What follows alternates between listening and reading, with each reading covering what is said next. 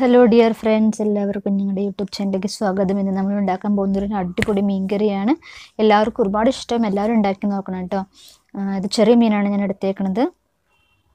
ഇപ്പോൾ ഞാൻ already clean ചെയ്തെല്ലാം വെച്ചിട്ടുണ്ട്. ഇനി നമുക്കൊന്ന് ഉപ്പിട്ടിട്ട് ഒന്ന് ഉരച്ച് നന്നായിട്ട് ക്ലീൻ ചെയ്യണം. ഇത് നന്നായിട്ട് മീൻ വൃത്തിയാകാൻ വേണ്ടി സഹായിക്കും. ഏത് മീനാണെങ്കിലും നമുക്ക് ഇങ്ങനെ ക്ലീൻ ചെയ്തെടുക്കാൻ പറ്റും.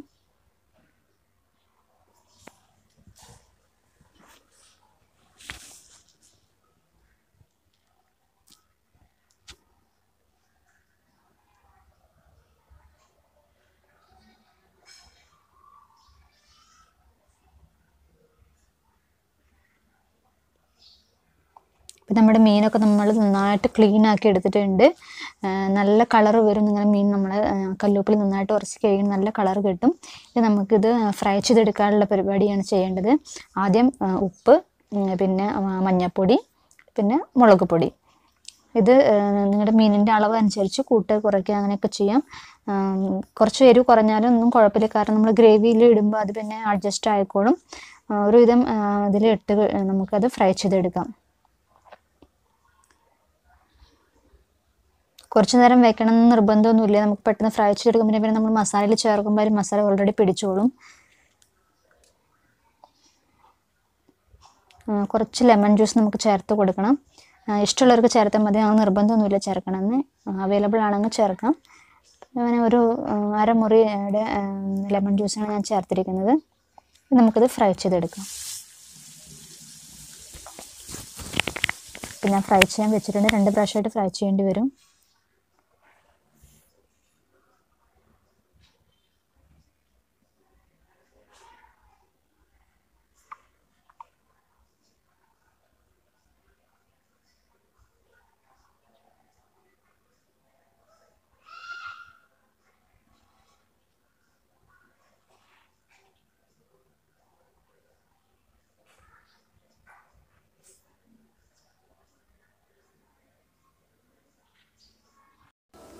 ഇനി നമുക്കിതിൻ്റെ മസാല റെഡിയാക്കാൻ വേണ്ടിയിട്ട് ഒരു കഷ്ണം ഇഞ്ചി ചെറിയ കഷ്ണങ്ങളാക്കി അരയ്ക്കാൻ വേണ്ടിയിട്ടുള്ളതാണ്.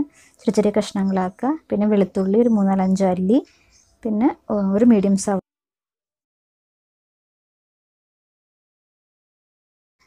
പിന്നെ ഗ്രേവിക്ക് അനുസരിച്ച് സവാളയുടെ അളവ് കുറയ്ക്കുകയോ ചെയ്യാം. കുറയ്ക്കേണ്ട, കാരണം ഇതൊരു ചെറിയ ഫാമിലിക്കുള്ള ഏതാണ് ഒരു മീഡിയം സവാള.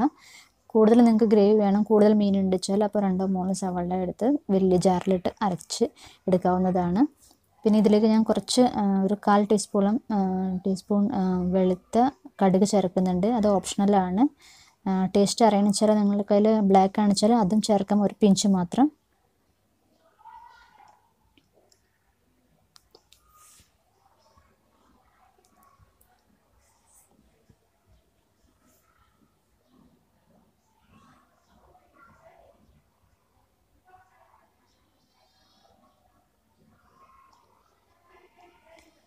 ഇനി നമുക്ക് ഇതിലേക്ക് മുളക് പൊടി, മല്ലിപ്പൊടിയും വേണം, മഞ്ഞൾപ്പൊടിയും വേണം. അപ്പോൾ നമ്മൾ അരയ്ക്കണ സമയത്ത് ഇതുകൂടെ ചേർത്ത് അരയ്ക്കുകയാണെന്ന് വെച്ചാലും കുഴപ്പമില്ല. അല്ല ഇത് പൊടിയായിട്ട് ചേർക്കാൻ പറ്റിച്ച അങ്ങനെ കുഴപ്പമില്ല. അല്ലെങ്കിൽ കുറച്ച് മിക്സ് ആക്കിയിട്ട് ഒരു തിക്കായുള്ള മിശ്രിതമായിട്ട് എണ്ണയിലേക്ക് ചേർക്കാം. അപ്പോഴും പൊടി അധികം കരിയൊന്നുമില്ല. ഇങ്ങനെ പൊടിയായിട്ട് ചേർക്കുമ്പോൾ വളരെ ശ്രദ്ധിക്കണം. ഒന്നല്ലെങ്കിൽ ചീനച്ചട്ടി പുറത്ത് ഇറക്കി വെച്ചതിന് ശേഷം ഇടുക, അല്ലെങ്കിൽ കുറച്ച് മിക്സ് ആക്കിയിട്ട് ഇടണം കേട്ടോ. അല്ലെങ്കിൽ പൊടി പെട്ടെന്ന് കരിഞ്ഞു പോകും. ആ സെയിം എണ്ണയിൽ നമ്മൾ വറുത്തില്ല, ആ സെയിം എണ്ണയിൽ തന്നെയാണ് നമ്മളിത് ചെയ്യുന്നത്. അപ്പോൾ നല്ല ടേസ്റ്റ് ഉണ്ടാവും, കറിക്ക് നല്ലൊരു മണം ഉണ്ടാവും. എണ്ണ വേണമെങ്കിൽ ഒഴിച്ചു കൊടുത്തോളൂ, കുഴപ്പമില്ല.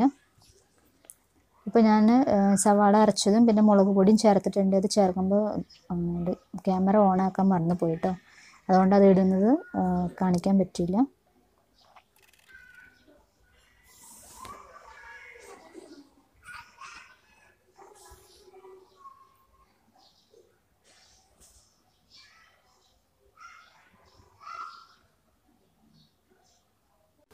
ഇതിലേക്ക് നമ്മൾ കുറച്ച് വെള്ളം ഒഴിച്ച് കൊടുത്ത് ഇതിനെ നന്നായിട്ട് മൂപ്പിച്ചെടുക്കണം. മൂപ്പിച്ചെടുക്കുക എന്ന് പറഞ്ഞാൽ എണ്ണ നന്നായിട്ട് തെളിയണം.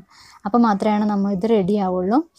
പെട്ടെന്ന് തന്നെ ഇട്ടിട്ട് പെട്ടെന്ന് പുളിവെള്ളം ഒഴിക്കാൻ പാടില്ല, കാരണം അപ്പോൾ പച്ചമണം ഉണ്ടാവും മസാലയുടെയൊക്കെ.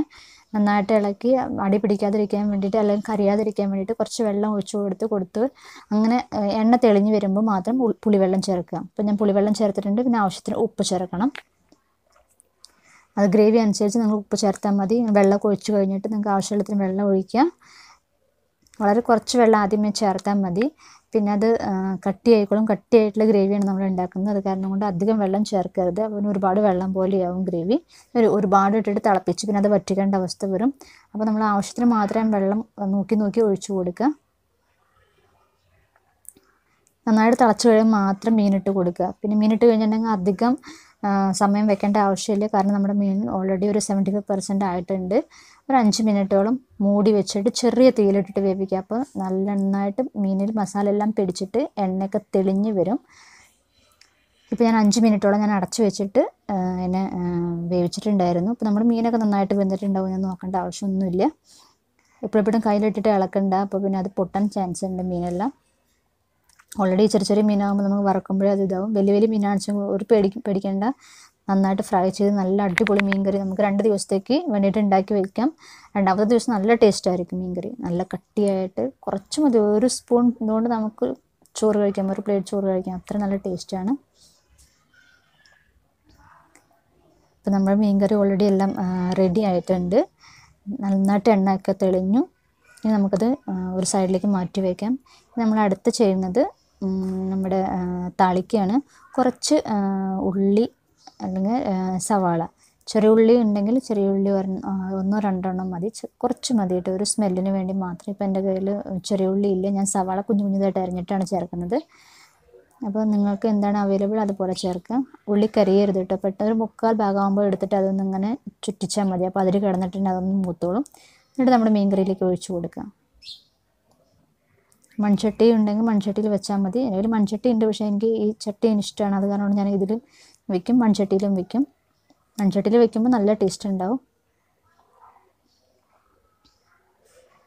അപ്പം നല്ല ഭംഗിയുള്ള നല്ല ടേസ്റ്റി ആയിട്ടുള്ള മീൻ കറി നമുക്ക് കിട്ടിയിട്ടുണ്ട്.